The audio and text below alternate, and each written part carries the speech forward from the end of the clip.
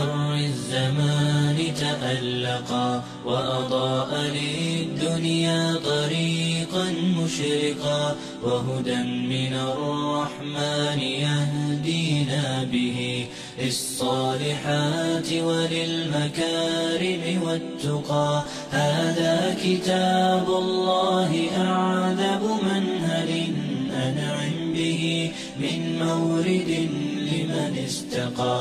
قد صانه رب العباد بحفظه وحماه حتى لا يضيع ويخلقا. طوبى لمن حفظ الكتاب بصدره فبدا وضيئا كالنجوم تألقا وتمثل القرآن في أخلاقه وفعاله فيه الفؤاد تعلقا وتلاه في جنح الدجى متدبرا والدمع من بين الجفون ترقرقا. هذه صفات الحافظين كتابه حقا فكن بصفاتهم متخلقا. This is the Qur'anic talk, number 5, by Allah's favors and blessings. We talked last time about the wisdom behind revealing the Qur'an in parts, not as in one time as the Torah or the Injil and the other heavenly scriptures that Allah subhanahu wa ta'ala sent in the past before the Qur'an.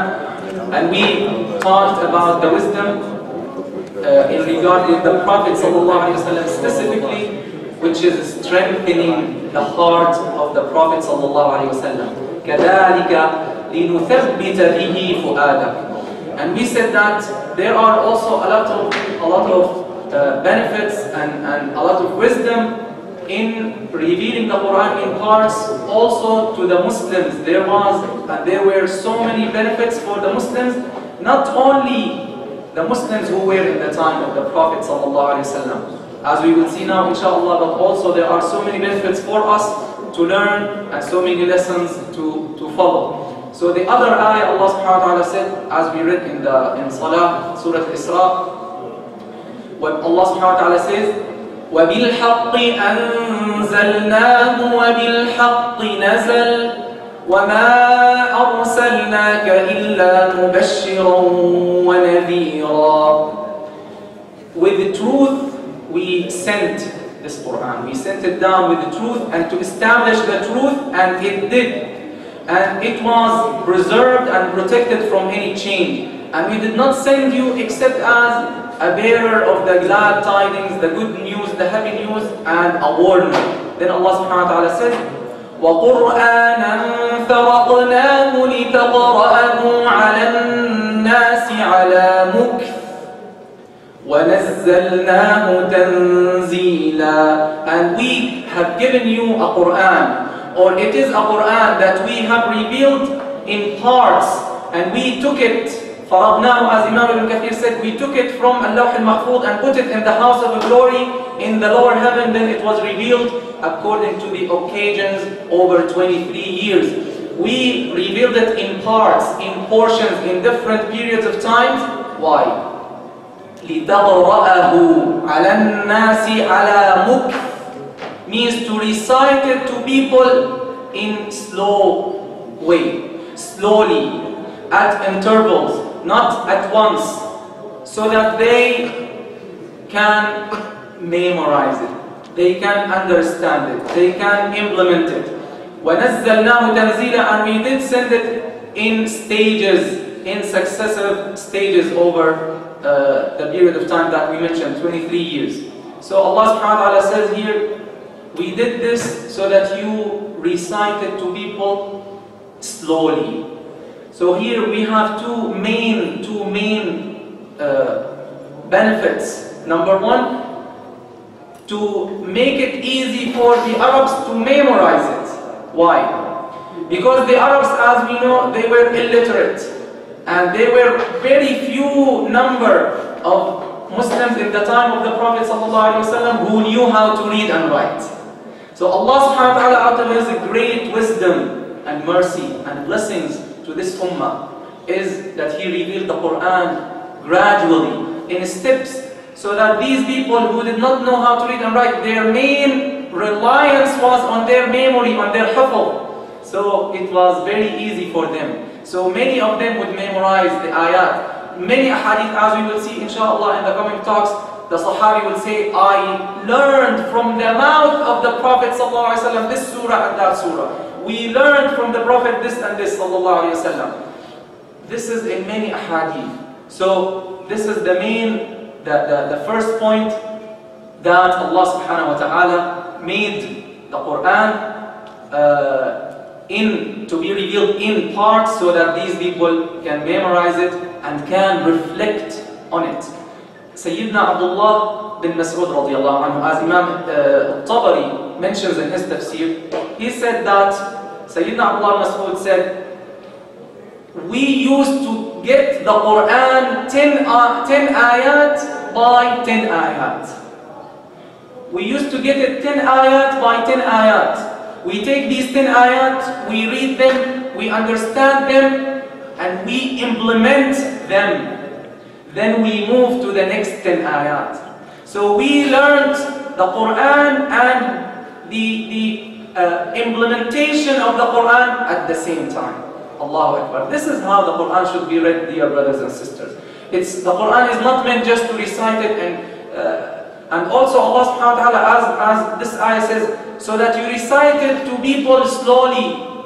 And this is particularly to our dear Huffaz, who whenever they want to recite, they just want to read very, very quickly. What? This is not how the Qur'an should be read. This is not how the Qur'an, Allah said, ala mukth, slowly, because there is a purpose. The recitation of the Qur'an is not meant by itself, it is meant for reflection, for understanding. So, this is how they got the Qur'an. And this is why we find so huge difference between those great Sahaba and ourselves. One ayah will be enough for them. 10 ayat will change all of their lives. But may Allah subhanahu wa ta'ala forgive us. We read and read, but it seems we are not doing what they were doing. We have to follow the same recipe, the same steps that they used to do.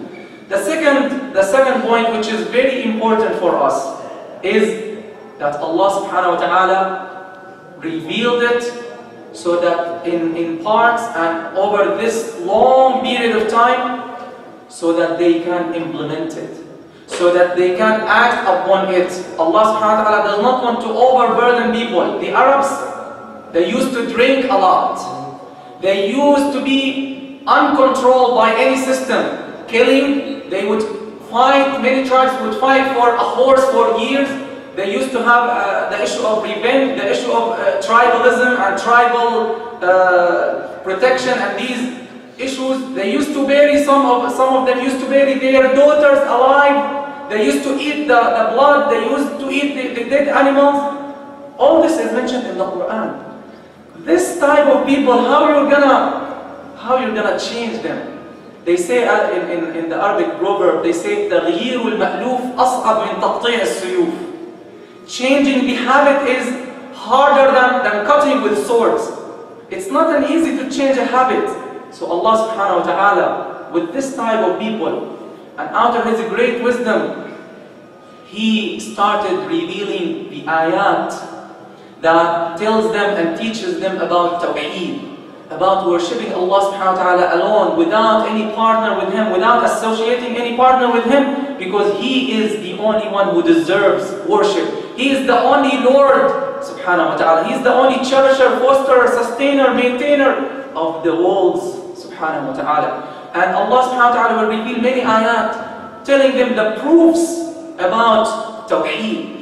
The signs about Tawheed. أَفَلَا يَنْظُرُونَ إِلَى الْإِبِلِ كَيْفَ خُلِقَتْ وَإِلَى السَّمَاءِ كَيْفَ رُفِعَتْ. Don't they look at the camels, how they were created, at the skies, how they were raised, at the mountains, etc., etc. So many ayats in all the Meccan era, more than 12 years, there was no halal and haram.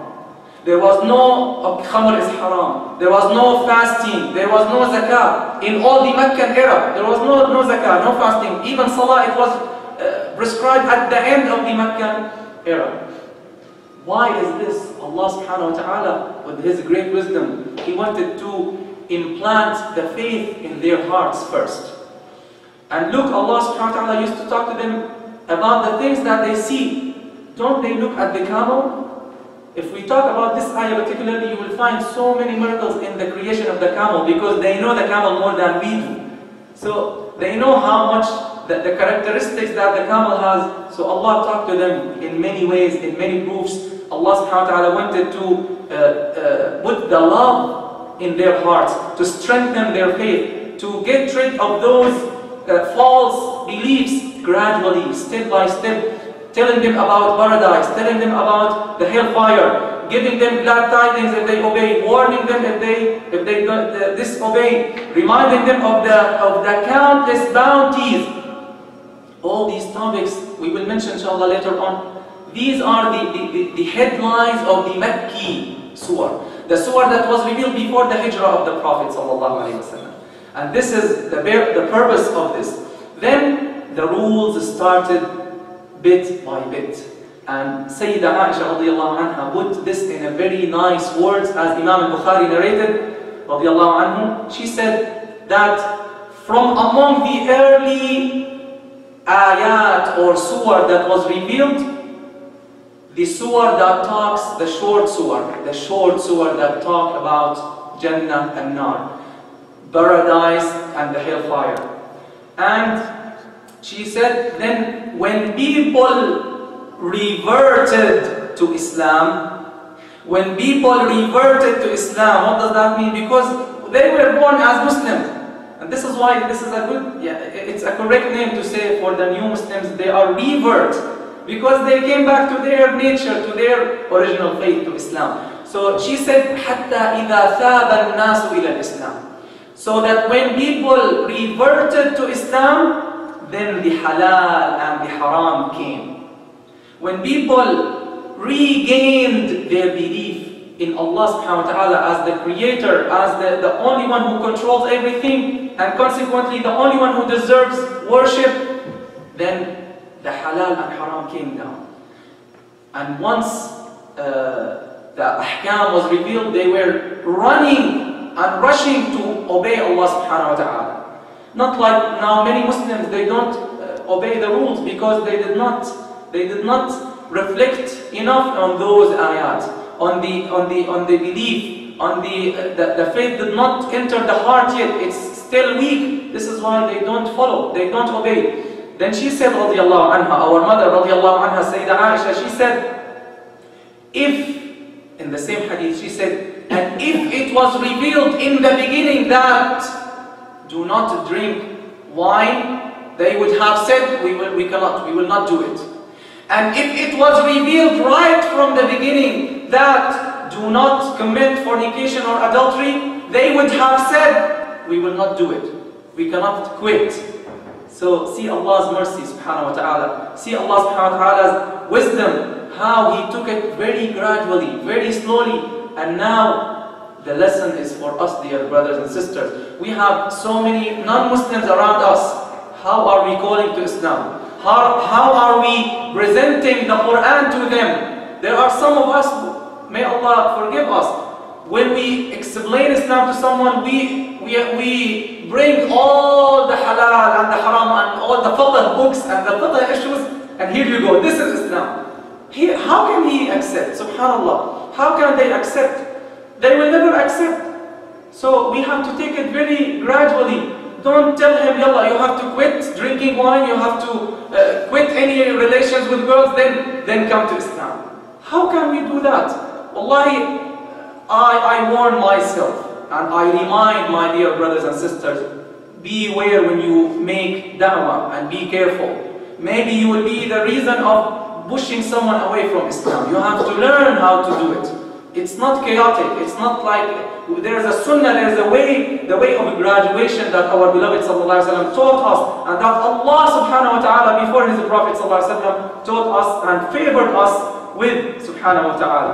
And Sayyidina Mu'adh radiallahu anhu, he explained and we learn from his hadith another similar thing also in Sahih al-Bukhari when the Prophet ﷺ sent him to Yemen. He's sending him to make da'wah. What did he tell him? Reflect on this hadith. It's an amazing hadith. He said to him, "Oh Mu'adh, you're going to meet people of the book, some of the people of the book, of the scriptures, means Jews and Christians. Okay, what should I do?" He said, if you come to them, call them to the testimony, to believe that there is none worthy of worship but Allah, and that Muhammad sallallahu alaihi wasallam is Rasulullah. Call them for this. Then what? Then he said, if they respond to you, then tell them that Allah subhanahu wa ta'ala prescribed on them 5 daily prayers. Then if they respond to you, tell them that Allah subhanahu wa ta'ala prescribed charity that should be taken from the rich among them and be given to the poor. If they responded to you in this, beware, do not take the best of their properties. And beware of the supplication of the oppressed ones, because there's no veil between it and Allah subhanahu wa ta'ala. Means it will be responded to by Allah subhanahu wa ta'ala. It will be answered by Allah subhanahu wa ta'ala. So this is what more eloquence and more clarity do we need than this? Sallallahu alayhi wa sallam. He is the best teacher, sallallahu alayhi wa sallam. This is how we should call the non-Muslim brothers and sisters. They are our brothers and sisters in humanity. We all come from the same father, Adam alayhi salam, from the same mother, Eve alayhi salam, Hawa alayhi salam. Once, I will finish with this short incident that took place. The father of our sheikh in Syria, once he knew someone who was not praying at all. He's a Muslim. So he talked to him and he convinced him to pray Dhuhr, Asr and Maghrib.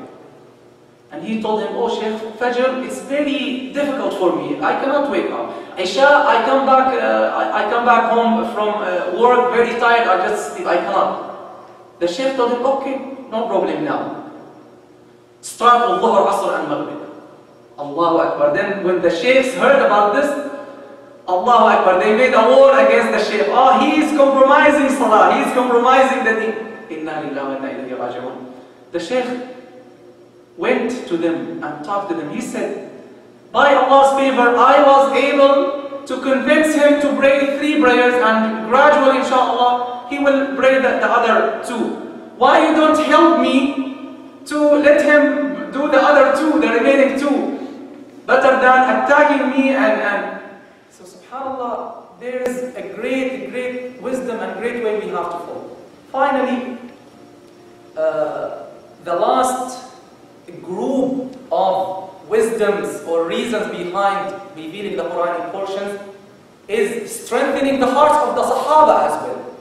Allah subhanahu wa ta'ala telling the stories of the previous nations, previous peoples, also to strengthen the hearts of the Sahaba, to make them be steadfast on the belief. You know how much they suffered. You know how they put them in the desert, they put the rocks over them, you know how they killed them. You know how they killed Sayyidina Sumayya bint al-Khayyat, the first martyr in Islam. You know how they tortured Sayyidina Ammar bin Yasir and his father. So Allah subhanahu wa ta'ala revealed so many ayat in parts also to strengthen their hearts. Also in answer to their questions, more than 10 times in the Quran, Allah says, they ask you about this, they ask you about this, and the answer came. Also, in this, there are so many prophecies the Quran mentioned, telling them about the future events that will come, telling them about some mistakes they did. So many wisdoms, we cannot finish them in this short talk. May Allah subhanahu wa ta'ala make us of those who listen to the speech and follow its best. After all this, the miracle, dear brothers and sisters, despite revealing the Quran in this long period of time, different times, different places, different occasions, different reasons, look at the Quran. When you read it, it is one harmonious, perfect piece.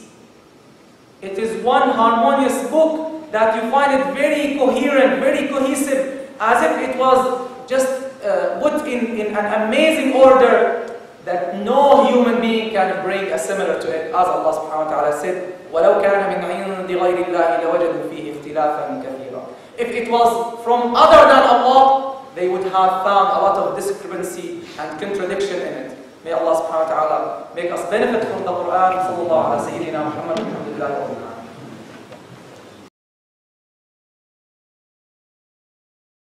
يا حافظ القرآن رتل آيه فالكل أنصت للتلاوة مطرقا. يا حافظ القرآن لست بحافظ حتى تكون لما حفظت مطبقا. ماذا يفيدك أن تسمى حافظا وكتاب ربك في الفؤاد تمزقا.